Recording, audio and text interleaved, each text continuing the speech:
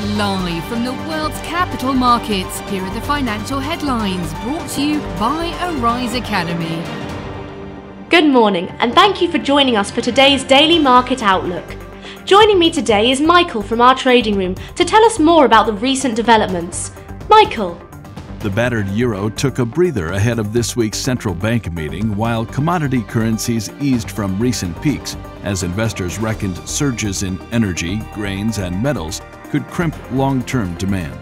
Commodities trading major Trafigura believes soaring prices of commodities from oil to wheat could cost the global economy the equivalent of at least 4% of gross domestic product.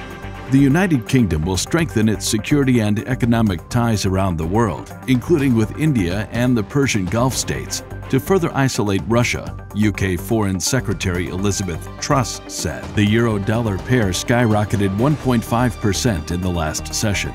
The stochastic RSI is giving a positive signal. The dollar got a slight bump of 0.1% against the yen in the last session.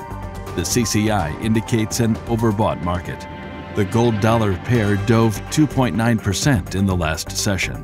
The ROC is giving a negative signal. Facebook shares saw a minor rise of 0.2% in the last session. The MACD is giving a positive signal. Australia's consumer inflation expectations will be released at 0000 hours GMT. Japan's BSI Large Manufacturing Conditions Index at 2350 GMT. The Eurozone's ECB deposit rate decision at 1245 GMT. The U.S. Consumer Price Index will be released at 1330 GMT. The Eurozone's ECB interest rate decision at 1245 GMT. The UK's RICS housing price balance at 0000 hours and 1 minute GMT. We hope that you've enjoyed today's Market Outlook. On behalf of all of us here, we wish you a productive trading day. Be sure to log in tomorrow morning for the latest news and events from the financial markets.